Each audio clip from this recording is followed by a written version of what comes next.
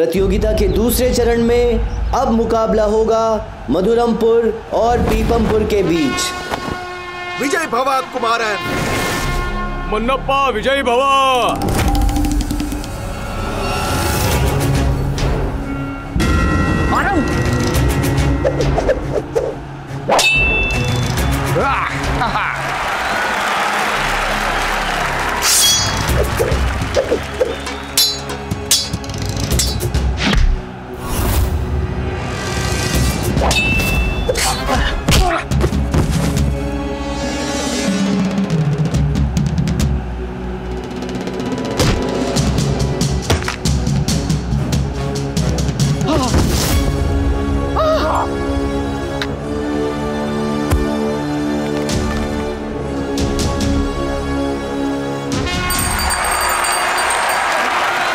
प्रतियोगिता के पहले चरण में दुर्जनगढ़ के गुट्टन को विजय प्राप्त हुई है और दूसरे चरण में पीपमपुर के श्रीनिवासन को विजय प्राप्त हुई है। तो अब तीसरे चरण में ये प्रतियोगिता होगी विजयनगर के मुरली कुमार और बल्लीपुर के कुमारन के बीच। तालियां।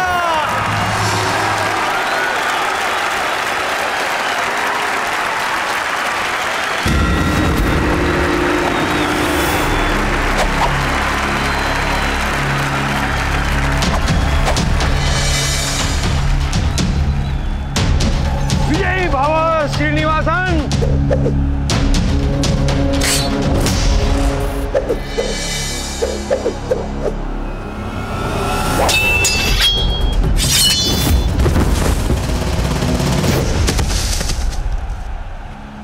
पंडित रामकृष्ण, आपको पूरा भरोसा है ना कि हमारा खिलाड़ी पराजित नहीं होगा? जी महाराज। हाँ, बस।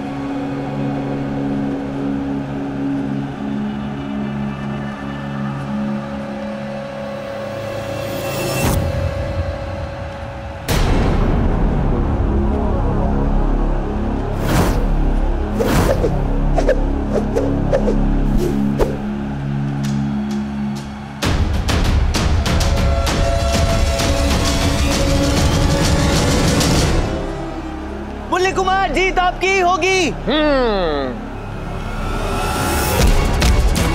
मुरली कुमार, दाएं से वार करो, दाएं से।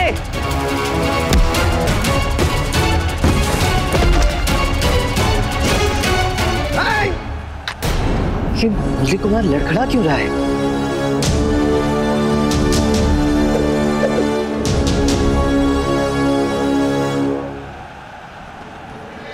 मुरली कुमार, उठो।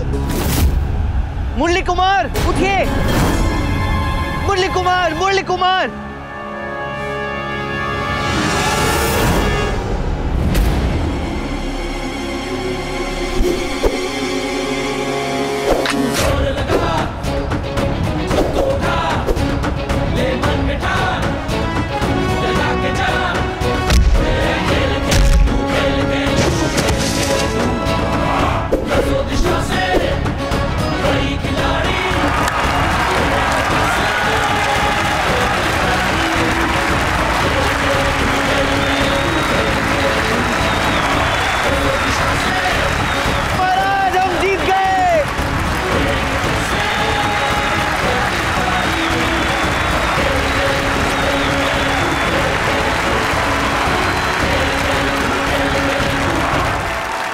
तो जैसा कि आप सबने देखा, प्रतियोगिता के तीसरे चरण में अपने विजयनगर के मुरली कुमार विजयी हुए हैं। विजयनगर के मुरली कुमार ने पीपमपुर के श्रीनिवासन की अपेक्षा कुछ ही अवधि पूर्व इस प्रतियोगिता को जीता। तो अब यह अंतिम प्रतियोगिता विजयनगर के मुरली कुमार और दुर्जनगढ़ के गुट्टन के मध्य होगी। तलवारबाजी प्रतियोगिता का अंतिम चरण आरंभ किया जाए।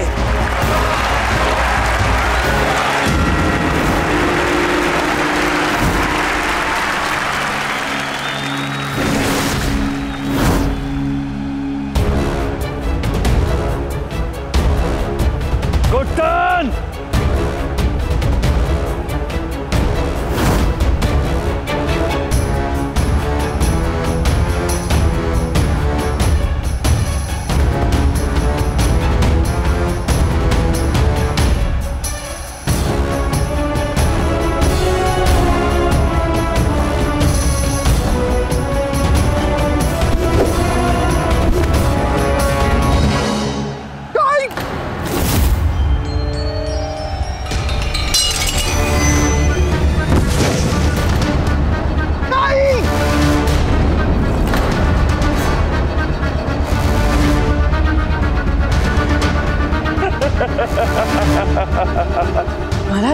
पंडित रामकृष्ण,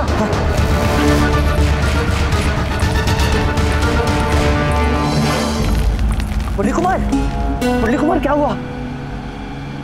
पंडित रामकृष्ण जी क्या हुआ इसे? महाराज, इसका पूरा तन नीला पड़ गया है, मुंह से झाग भी निकल रहा है। अवश्य ही इसे किसी ने विष दिया है महाराज। क्या?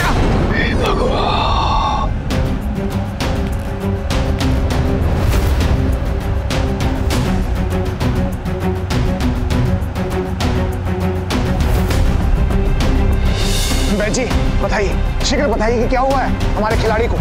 ये खेल में भाग तो ले पाएगा ना?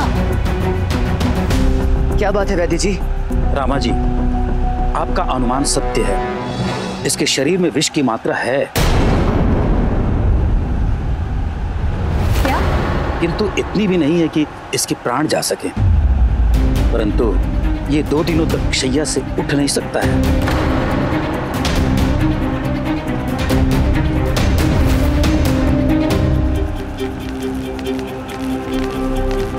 देखा महाराज, देखा आपने किस प्रकार के खिलाड़ियों का चुनाव कर रहे हैं पंडित रामकृष्ण।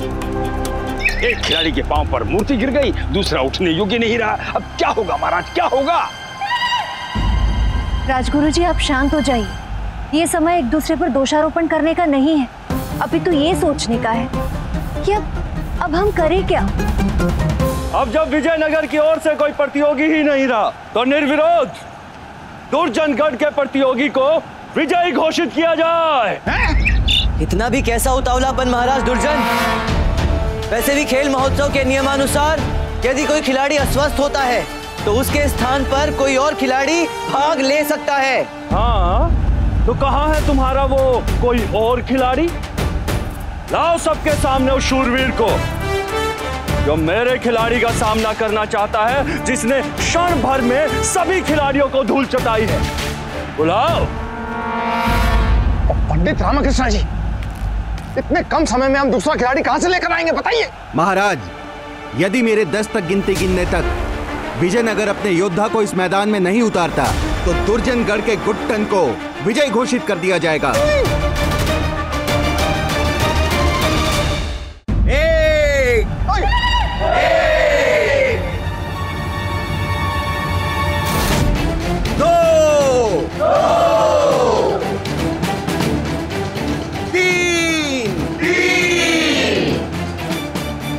शीघ्र सोचिए पंडित रामकृष्ण जी, शीघ्र सोचिए।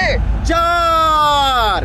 आराम से गिनिए आप गिनती। 4। हे भगवान शिव, कुछ कीजिए। 5। पंडित रामकृष्ण, आप तो कुछ कीजिए। 6।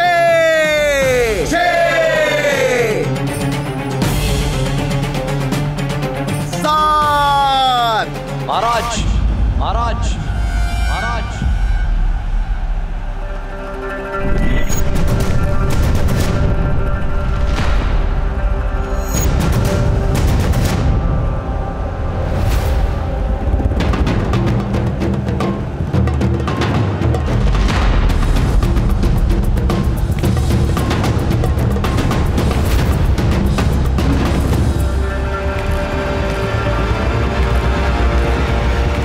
महाराज, हाँ बोलिए प्रलयंकर जी। यदि आप अनुमति दें तो इस प्रतियोगिता में हम विजयनगर का प्रतिनिधित्व करना चाहते हैं। प्रलयंकर, प्रलयंकर, ये तलवारबाजी की प्रतियोगिता है, गिल्ली डंडे का खेल नहीं है। हाँ। पंडित रामकृष्ण जी, वैसे भी पराजय होने ही वाली है। ऐसे में यदि हम इस प्रतियोगिता में भाग लेते हैं तो इसमें हानि की कोई बात नहीं।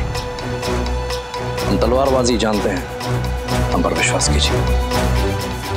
हम विजयनगर के हाथ निराशा नहीं लगने देंगे। महाराज, ये उचित कह रहा है। वैसे भी इस समय हमारे पास और कोई मार्ग शेष नहीं बचा है। आप इसे प्रतियोगिता में भाग लेने की अनुमति दें। 8। प्रलयंकर जी, हमारी अनुमति है। विजयनगर की ओर से आप तलवारबाजी की प्रतियोगिता में भाग लेंगे, जाइए। धन्यवाद महाराज। इस प्रतियोगिता में विजयनगर की ओर से हम भाग ले रहे हैं। लेकिन श्रीमान, आपके पास तलवार कहाँ है?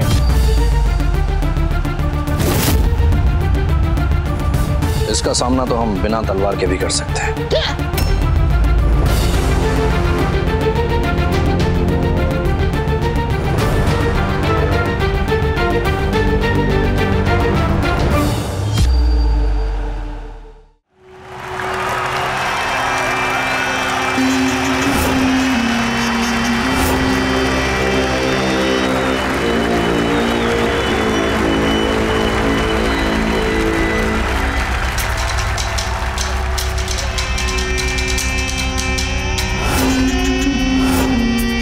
रामकृष्ण जी, प्रलयंकर जी साहस का परिचय दे रहे हैं। इनमें हिम्मत बहुत है।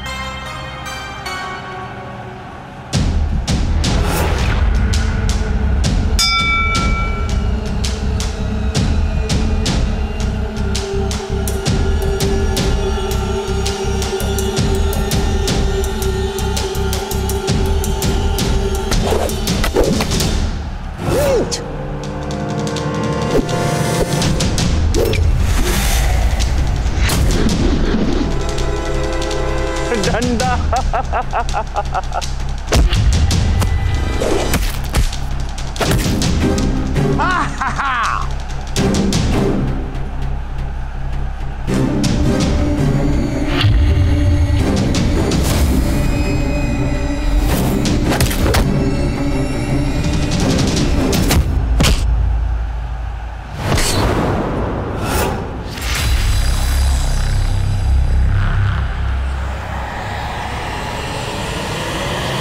प्रलयंकर बचो।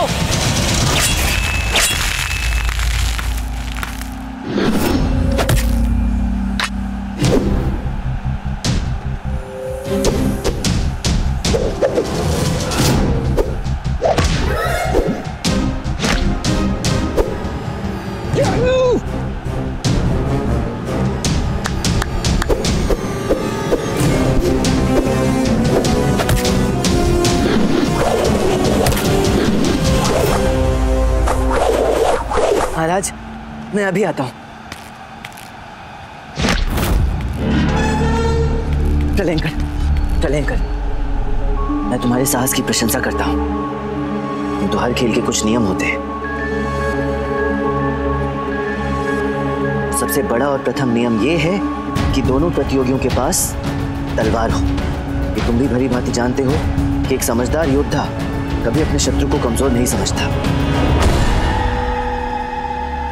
खुसर फुसर कर रहे हैं प्रलयंकर के साथ पंडित रामकृष्ण। इसलिए ये तलवार लो ताकि ये प्रतियोगिता समानता से हो सके।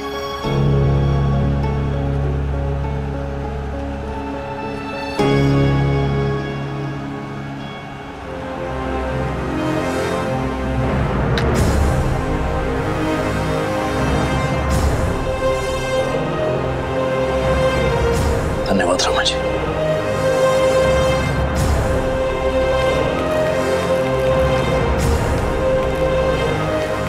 उत्तम, अति उत्तम।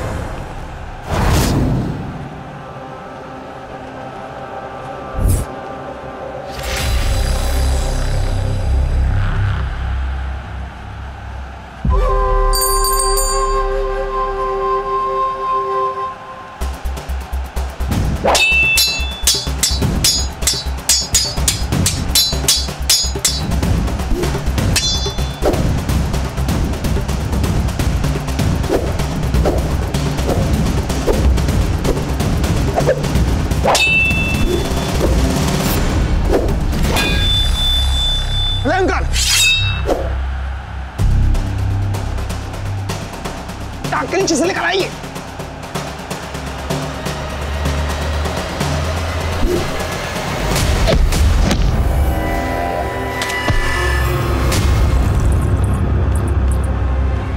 छोड़ना मत गुट्टानी से कम 4 टुकड़ों में विभाजन करना इसका। 4। अच्छा, ऐसी बात है। प्रलयंकर जी, इसको 4 चौक 16 टुकड़ों में काट दीजिए।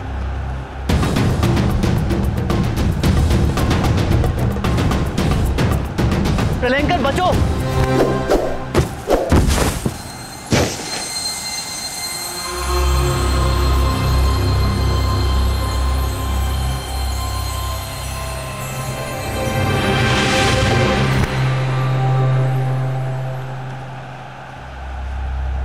धन्यवाद आपका श्रीमान।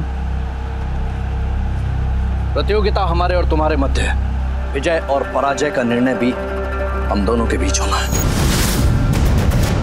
ये इस प्रतियोगिता के निर्णायक है,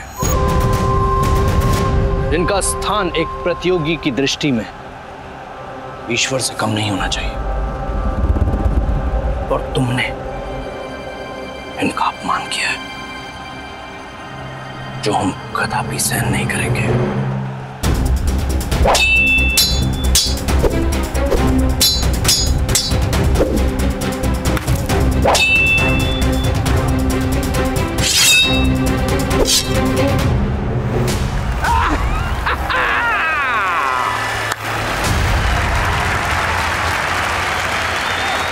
दुष्टन मार मार मार उसे।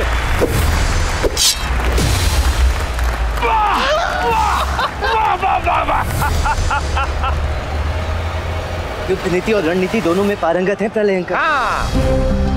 युद्ध नीति कहती है कि यदि शत्रु को हराना हो तो सर्वप्रथम शत्रु को क्रोध दिलाओ, इतना क्रोध दिलाओ कि वो कोई गलत कदम उठाने पर विवश हो जाए। और ये वही कर रहे हैं।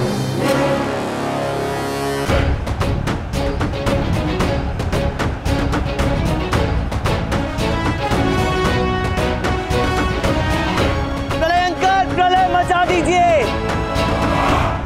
दिशा से बड़ी खिलाड़ी खेलेंगे तुझसे बारी बारी। खेल तू खेल। हम जीत गए महाराज, हम जीत गए। बहुत अच्छे।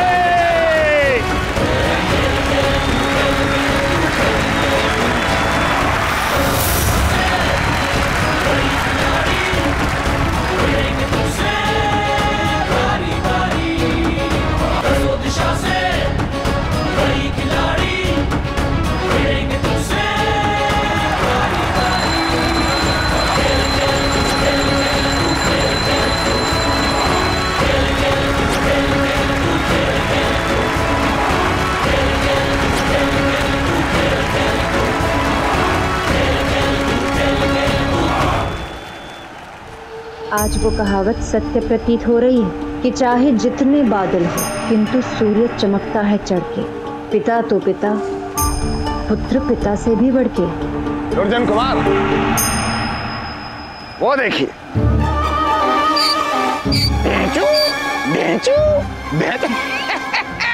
विजयनगर खेल महोत्सव के पहले प्रतियोगिता के विजेता हैं विजयनगर के प्रलयंकर।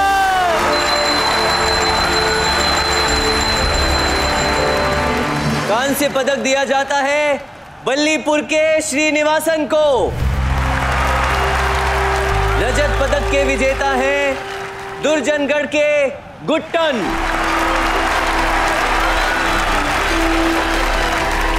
और स्वर्ण पदक के विजेता हैं विजयनगर के प्रलयंकर।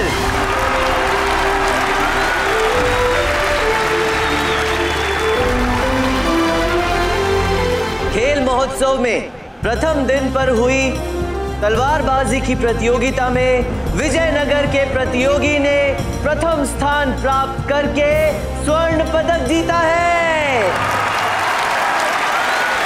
और इस प्रकार विजयनगर प्रतियोगिता में बाकी सभी राज्यों से बढ़त बनाए हुए हैं।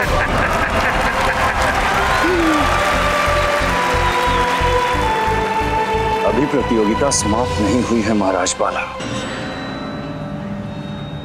ये तो पहला पायदान है जिस पर आप विजयी हुए हैं, किंतु अब नहीं होंगे। अब से लेकर प्रतियोगिता के समाप्त होने तक पराजय ही पराजय देखोगे तुम। और हाँ, गधे पर बैठने के लिए तैयार रहना।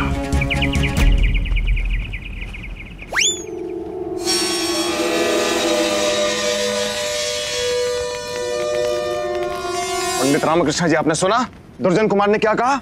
यदि हम संपूर्ण प्रतियोगिता में पराजित हुए तो गधे पर सर्वप्रथम आप बैठेंगे। याद है ना आपको? महाराज उचित कह रहे हैं पंडित रामकृष्ण। इस बार तो प्रलयंकर ने विजयनगर के सम्मान की रक्षा कर ली, किंतु सदैव ऐसा नहीं होगा।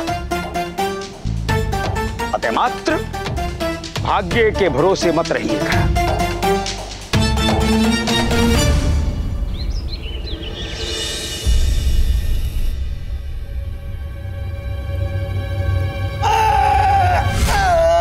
हम तलवारबाजी का अभ्यास कर रहे थे, न जाने ये मूर्ति उनके पैरों पर कैसे गिर गई। क्या बात है वैद्य जी? इसके शरीर में विष की मात्रा है। संयोग होना संभव है, किंतु बार बार संयोग पे संयोग कैसे हो सकता है? पहले तलवारबाज के पांव पर मूर्ति गिरी, वो प्रतियोगिता से बाहर हो गया। दूसरे तलवारबाज को विष दे दिया गया, वो भी प्रतियोगिता से बाहर हो गया। ये संयोग है या दुर्जन की चाल? कोई तो है जिसका हाथ है इन सबके पीछे। और मुझे ऐसा आभास क्यों हो रहा है कि वो जो कोई भी है विजयनगर का शत्रु है। किंतु कैकाला तो बंदी गृह में है, तो यदि कैकाला नहीं तो फिर और कौन है?